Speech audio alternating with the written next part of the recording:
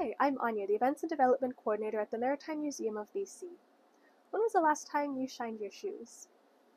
Don't look at mine.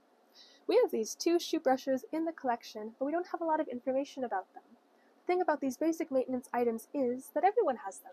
They're ubiquitous in the naval service and the armed forces in general because of the strict standards of uniform dress, especially for parade or mess or service dress where you do have to look sharp. The catalog record states that these are issued items, and you can still see remnants of boot black or shoe polish on them.